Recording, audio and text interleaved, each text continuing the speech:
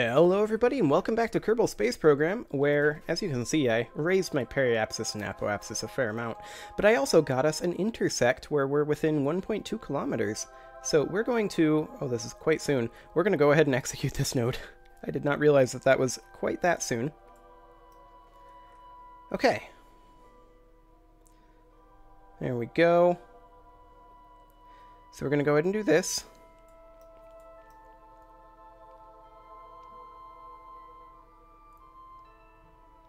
Anytime now, MechJeb.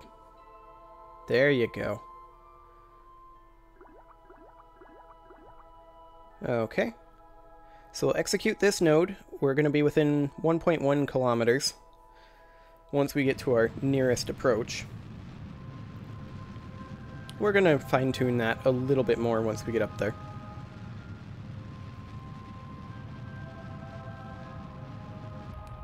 There we go.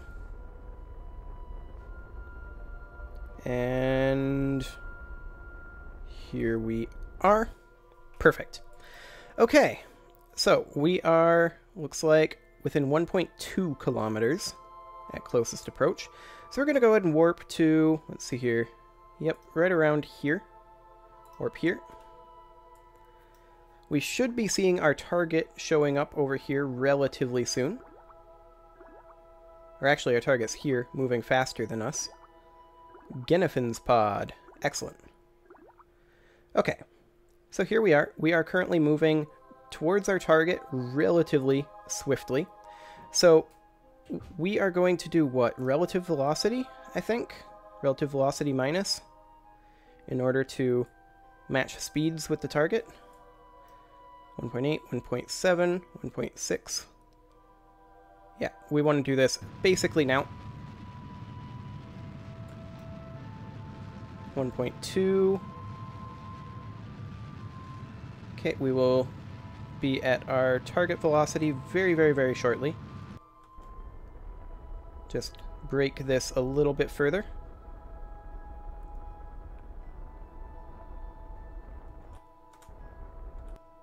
There we go. Okay, what's going on with this drift?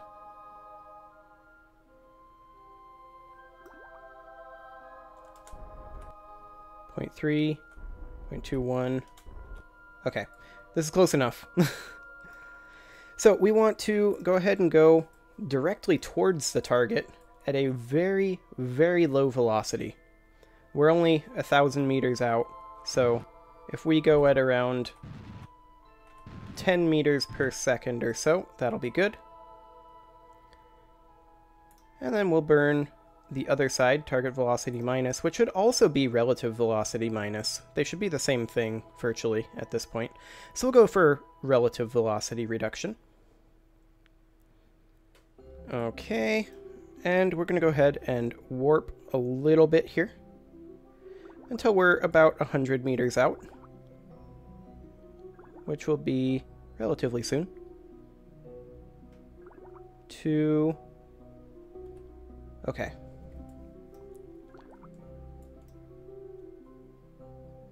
And let's go ahead and fire right about now. And get our target velocity down to 0. Excellent. Okay. Now, the reason this is changing so much here is just because we're turning. So we're going to kill Rot. And then, just because I'm paranoid, we're going to make a quick save. Okay. Let's switch over to Gennefin's pod over here. We can see our pod there. Gennefin is going to go ahead and EVA. And get your RCS on there, Gennefin. And off we go. We're going to see if we can't link up here. We are partway there. It's about a 100-meter spacewalk with no tether. Only a little hair-raising. Okay, so here we are. And we'll just try to break a bit here. Come on up.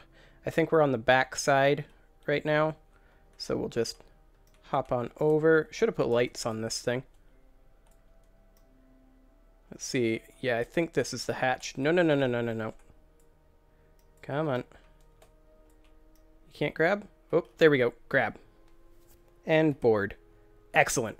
Genefin saved. Okay, we're going to go ahead and transfer crew, Genefin, into the crew cabin. Okay. Fantastic. So we saved Genefin. His hulk is now kind of irrelevant. So we're going to go ahead and set Frandus's craft as the target. And then we are going to, at our periapsis, we have plenty of fuel for a second rendezvous. So we're going to go ahead and add a maneuver to bring this up to about that same 250. That's right about a little lower, a little higher. Right about...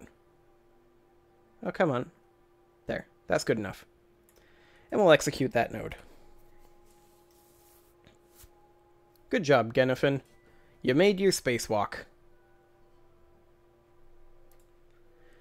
Okay, so now we need to do the same exact thing. And the question is, will we have enough fuel to do the same thing for this guy? That's a very eccentric orbit. And I don't know what the answer is to that. We can give it a go, and if it looks like we're not going to get it, we can abort. Like, if we go down to like 300 meters per second or something, that would be the, in our delta V in this stage, that would be the abort signal.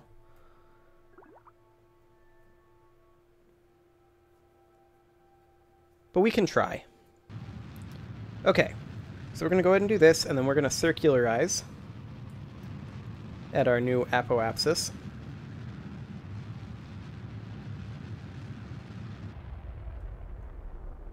There we go. New apoapsis gotten right about now. That's close enough. A lot of maneuver, and we will increase our periapsis up to the same 250. Whoa now. Whoa now. Right about... actually, that's at 252.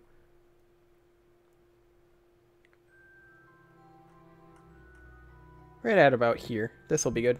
Execute that node. Okay, so we've used up almost half of our fuel. But we shouldn't need too much fuel in order to rescue... Who is this that we're rescuing? Frandus. We shouldn't need too much fuel to rescue Frandus. This inclination change, and it's a really big orbit. I think we should do a second launch for Supant. I don't know that we've got the Delta V. Maybe we do. I mean, we've got 2 minutes of burn time left. Ugh. Well, let's see how much Delta V after we rescue Frandus. Let's see how much Delta V just the inclination change would take. Any way we slice it, it's going to be awkward.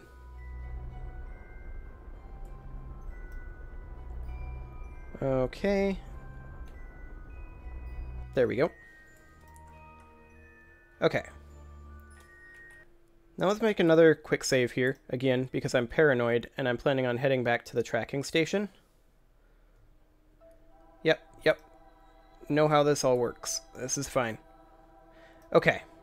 We no longer need Genefin's pod, I believe. Let's see. Contract parameter complete. Explore Kerbal, because we rendezvoused. Yep. Rescue Genefin complete. Okay.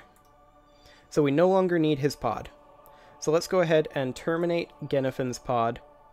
There's no one in it. We're not killing any crew. So all we have here now is Frandus's craft. And actually, I don't know why I did that. Back to the tracking station. We're going to fly the Rescuer. It's been currently up there for 1 day. It only was a couple of orbits before I raised the periapsis and found ourselves a nice little location. Okay, so he is currently here. We'll give it a go right here. That is quite a ways apart. Okay. Let's see, we're basically on opposite sides of the planet as each other here. And if we adjust this a little bit...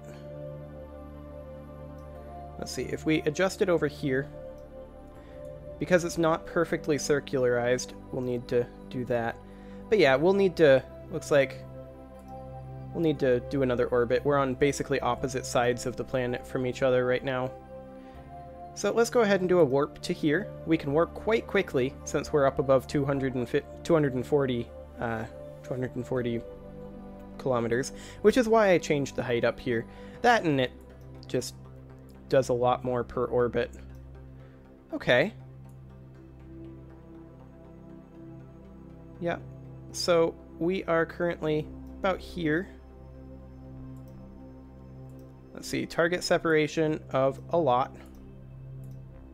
Yeah, I want to modify this. There we go. Yeah, target separation of just a lot of kilometers. I mean, we could do this, but that would be just stupid. So let's try up here and just run a quick check.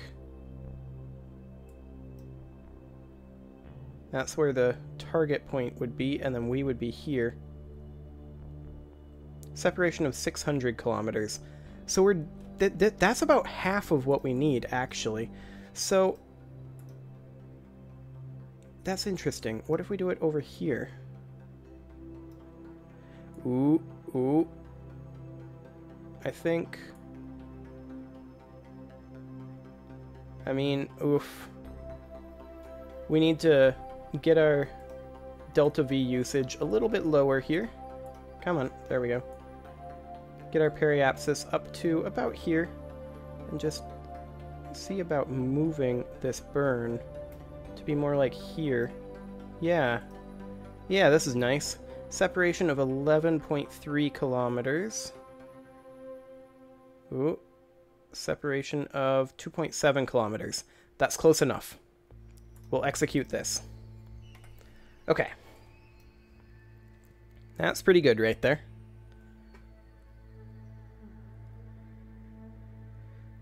And off we go. We are going to be using another 117.8 delta V for this, so I think we can pretty conclusively say we do not have the delta V to also rescue Supant in this mission. Sorry, Supant, you'll have to wait.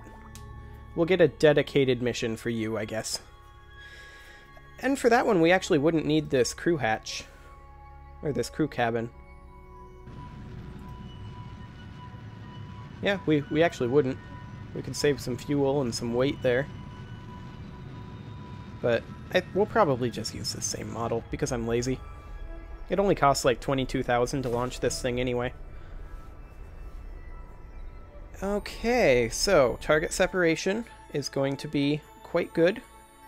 Let's see, 2.7 kilometers. We'll go ahead and warp to here. We should be seeing this guy coming in over around that way relatively soon. Actually, there he is. He was already there, just didn't start rendering. Relative velocity down, we want to match speeds with this guy. And we want to do it quite quickly. Okay, let's start this burn.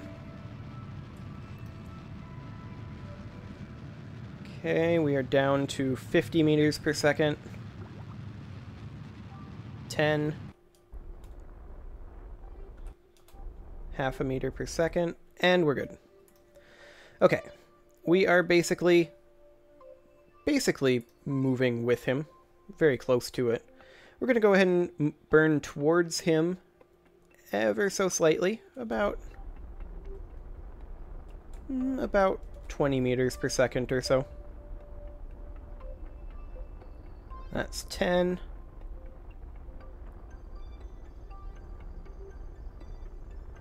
There we go. And we'll go ahead and orient ourselves so that we are in a braking position. We already moved Genifin into the crew pod down here, so we don't need to move anybody around.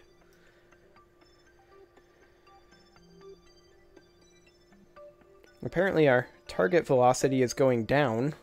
That's a little strange.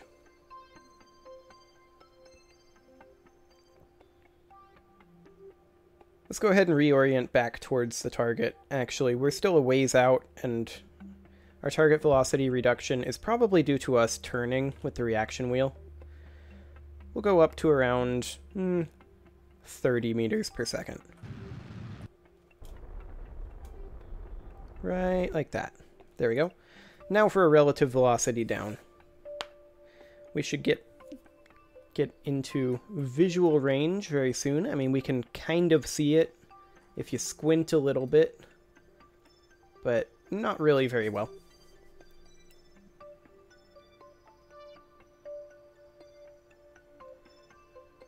Okay, and then we're going to go ahead and warp a little bit, not super huge amounts.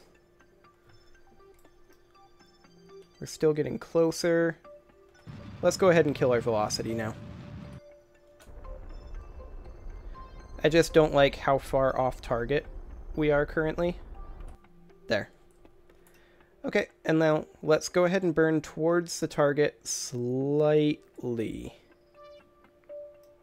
Just ever so gently. Around 2 meters per second. Maybe 5. There we go. Relative velocity down. We're going to want to brake soon.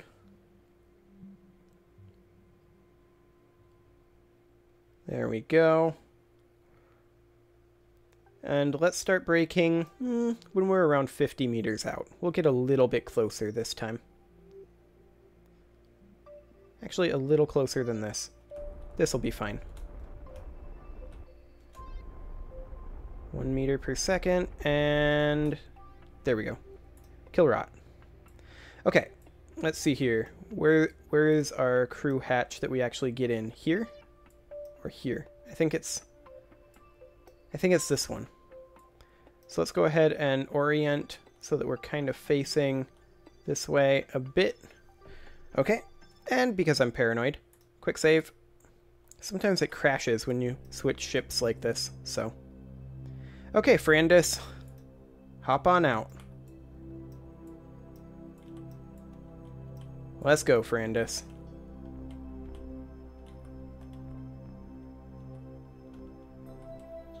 Come on. You can do it, Frandis.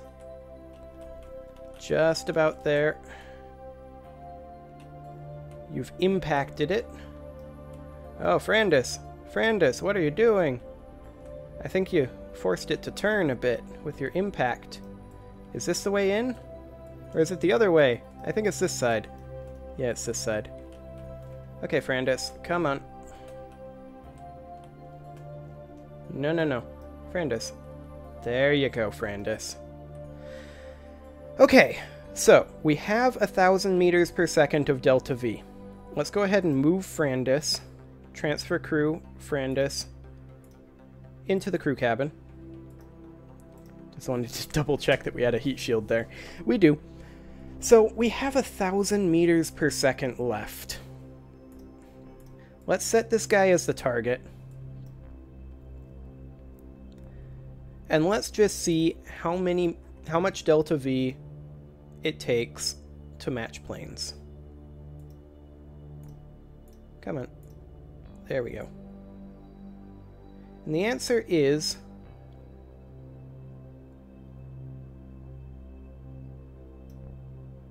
1.7.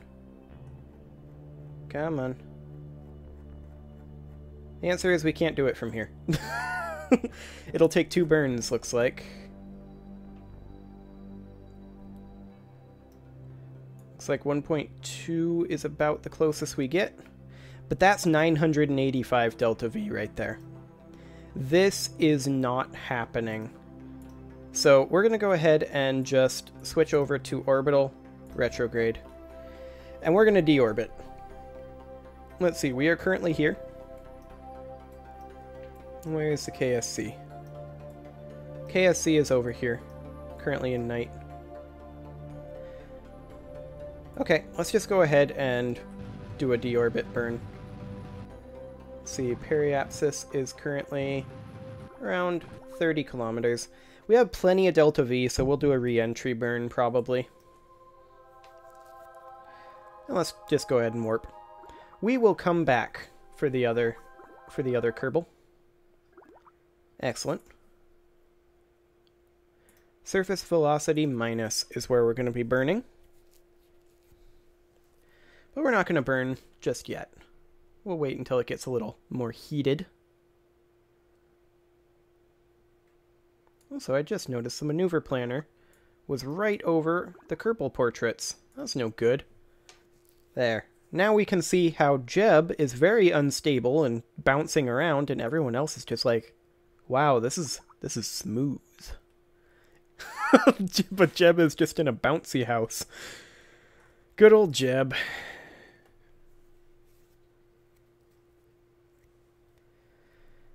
Okay, so we will be starting to take some heat effects pretty soon.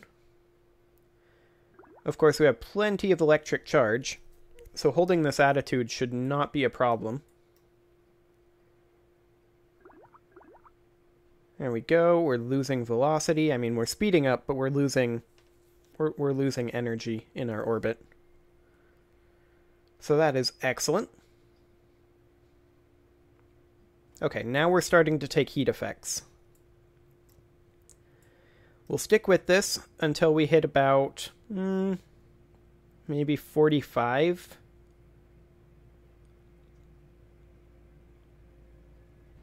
Something like that.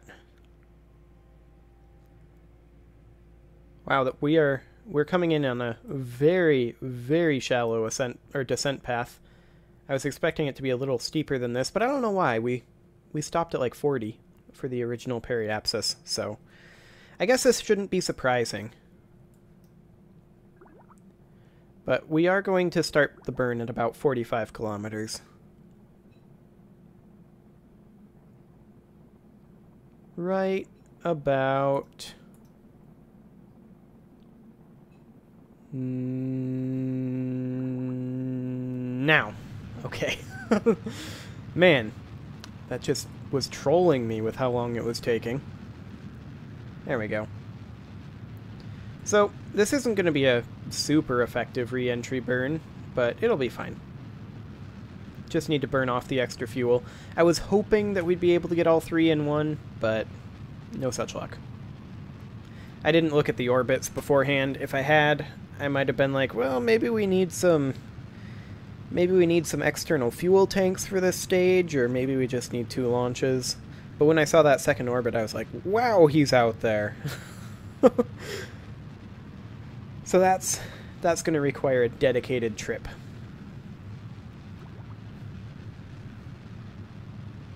Okay, come on. We're almost burned out here.